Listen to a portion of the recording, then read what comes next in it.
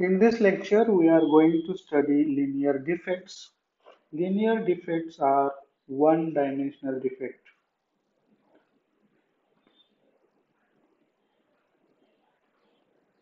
In the last lecture, we studied point defects. Point defects are zero-dimensional and linear defects are one-dimensional. These linear defects are also called dislocations.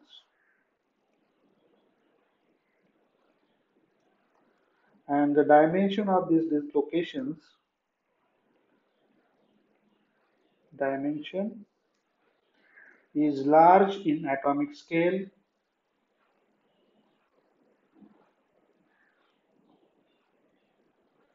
but smaller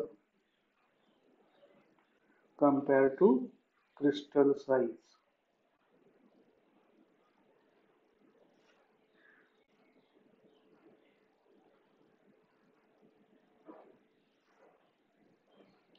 Because of dislocations, structure becomes weak. Effect of these dislocations on the structure is that structure becomes weak along one dimension, and interatomic bonds in this case are distorted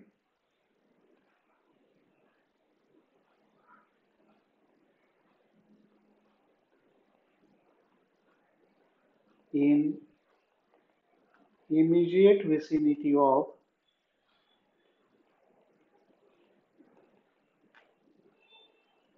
dislocation line.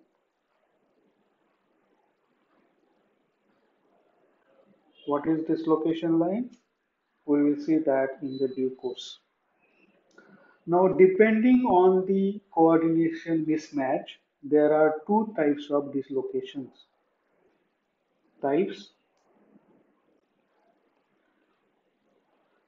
One is edge and another one is screw dislocation. And this is as per coordination mismatch.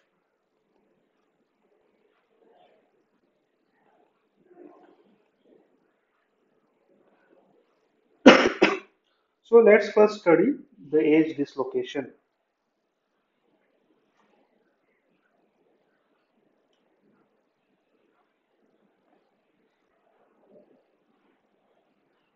Diagram of edge dislocation is shown over here. This is a three-dimension diagram, and as you can see how this edge dislocation is formed. There is a misalignment of atoms. You can say that there is a misalignment of atoms, or you can say that there are vacancies along the line. As you see in this diagram, there are vacancies along this line. So you can say that edge dislocation is formed by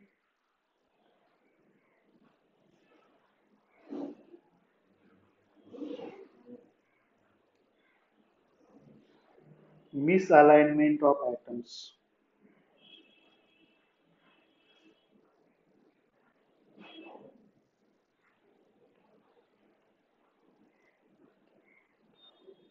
Or you can say because of presence of vacancies along line. This is one way of saying it, that there are vacancies along a line.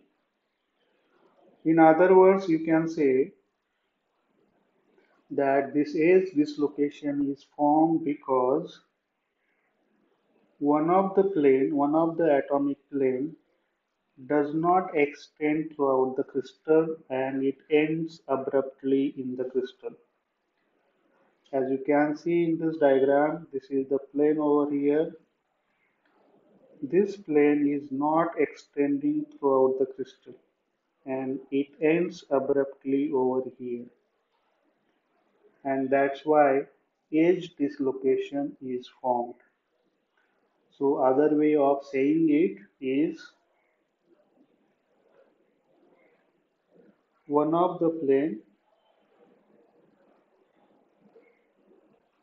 atomic plane, does not extend throughout the crystal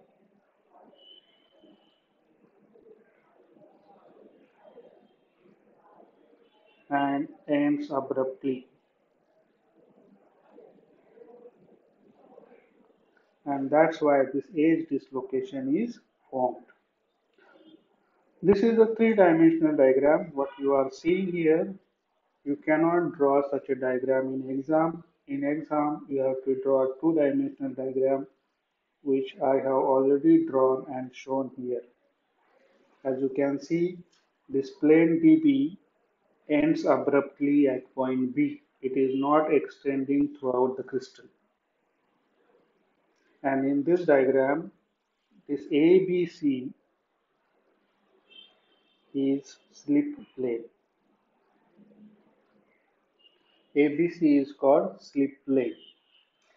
And above the slip plane ABC, there is additional atomic plane DB. Above slip plane, there is additional atomic plane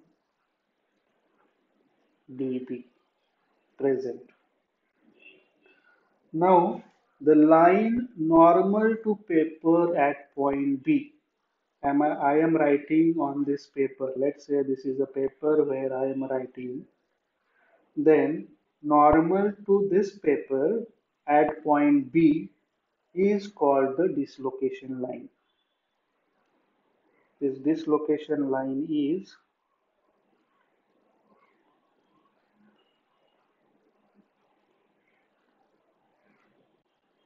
normal to paper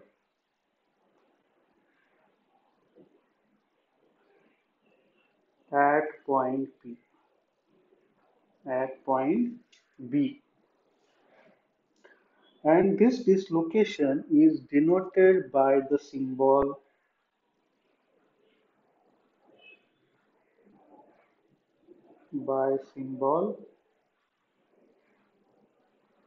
T or, or reverse T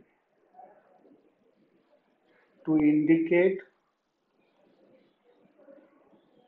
dislocation line.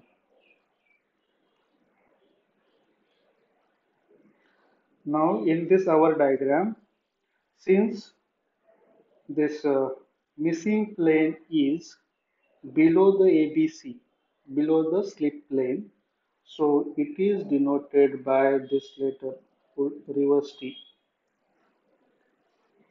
If the slip plane, below the slip plane there is a missing plane, that's why it is denoted by reverse T. If the upper plane is missing, then it is denoted by T, and this T means this, there is a positive edge dislocation.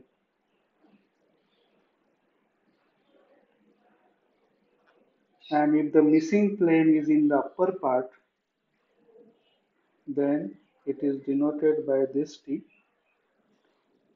and that is called negative edge dislocation.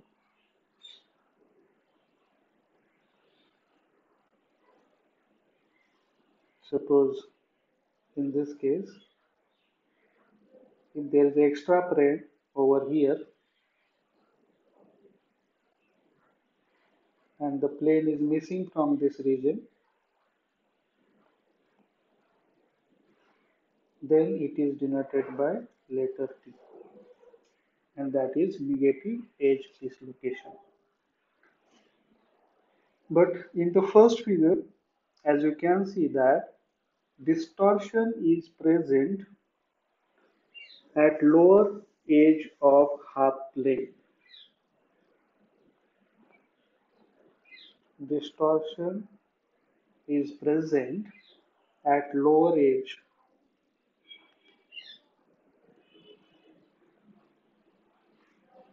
half plane, and that region is called dislocation core,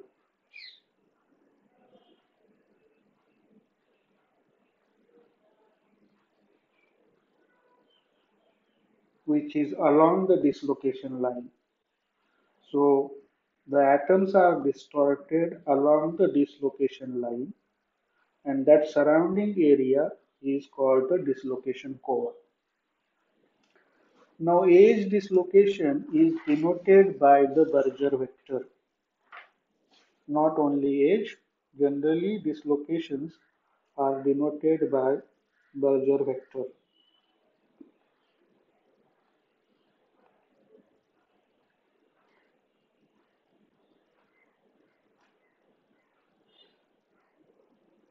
Berger vector B. Berger vector B. And this Berger vector describe gives us direction and magnitude of the slip. Berger vector gives direction and magnitude.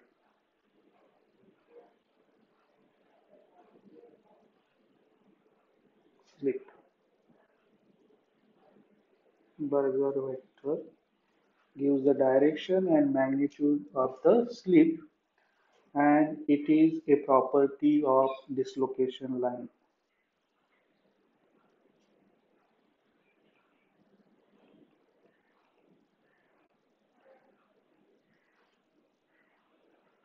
Now how to find Berger vector? How to find Berger vector? For that we have to make a Berger circuit, and Berger circuit is made by counting the same number of atomic distance in all the four directions. For example, in this case, let's see here, if you move from here 2 unit in this side, 2 unit in this side, then 2 unit in this side, and then 2 unit in this direction, and the circuit closes here. This is the Berger circuit. In this region, circuit closes because this circuit does not enclose the dislocation. That's why circuit is closed. But if there is dislocation within this circuit, then that circuit will not close. Let's see that. Let's go 4 unit in this direction. 2, 3 and 4. From here to here, we moved 4 interatomic distance in this direction. Then we will move 4 interatomic distance in this direction also. So we reached at this point. Then in upper direction, we will move 4 interatomic distance. So we got this. This is 1, 2, 3 and 4 interatomic distance. This is also 1, 2, 3 and 4. This is 1, 2, 3 and 4 interatomic distance. Now from this point, we will move 4 interatomic distance in this direction. This is 1, this is 2, and this is 3, and this is 4. So we reached here. Our starting point is here. Our final point is here. We moved 4 interatomic distance in all the directions, but Berger circuit is not closed. It is not enclosed because it encloses this edge dislocation. And then the vector required to close this circuit is called the Berger vector. Now to close this circuit, we have to draw this vector from this point to this point. And this is nothing but the Berger vector B. So it is a vector required to close the Berger circuit. That vector is called the Berger vector. And you can see in this case Berger vector direction and the direction of dislocation line. Dislocation line is normal at point B. Normal to the paper at point B is the dislocation line. So its direction is normal to the paper, but you can see here the direction of this Berger vector is in this direction. So Berger vector is perpendicular to the dislocation line in case of the edge dislocation. That is important feature of the edge dislocation. Berger vector is perpendicular to dislocation line. So in this case it is perpendicular, but in case of the screw dislocation it is parallel. In the next lecture we will study screw dislocation.